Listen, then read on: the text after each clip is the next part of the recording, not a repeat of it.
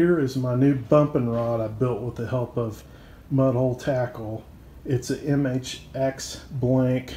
They helped me pick out.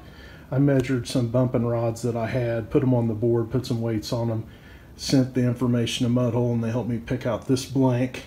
It's the perfect weight that I wanted. I got foam-filled, graphite-wrapped handles, my Akuma reel. Yeah, I got a couple of Takotas. I just like bumping with the Akuma reels better.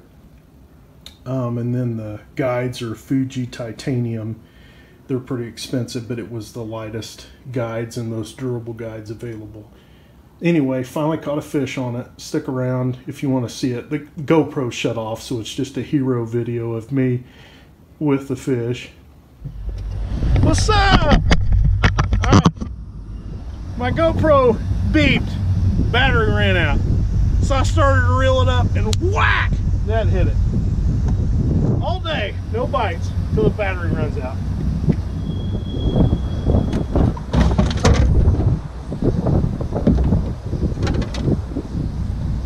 Alright. 35.